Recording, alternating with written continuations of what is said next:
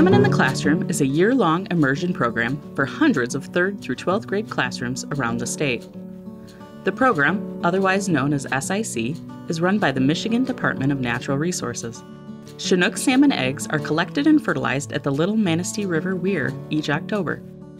After spending their first month at one of our 6 state fish hatcheries, teachers receive the salmon eggs in November while they are in the eyed egg phase.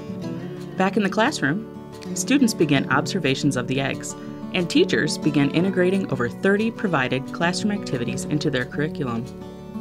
Soon, eggs begin hatching and live off their yolk sacs for a few weeks. Around winter break, the swim-up fry begin feeding on provided food.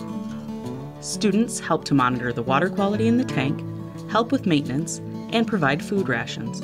Projects conducted in the classroom range from life cycle simulations, like our Great Swim activity, all the way to year-long aquaponics projects.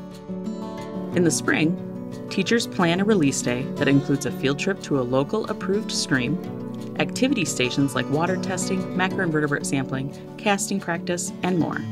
First priority of the day is to acclimate and release the young Chinook salmon smolts to the river. They will imprint on their natal stream before making their way out to the Great Lakes. The program reaches over 30,000 students each year, helping to educate them on Great Lakes topics and to help create stewards of our natural resources. Teachers interested in applying can find more information at michigan.gov/SIC.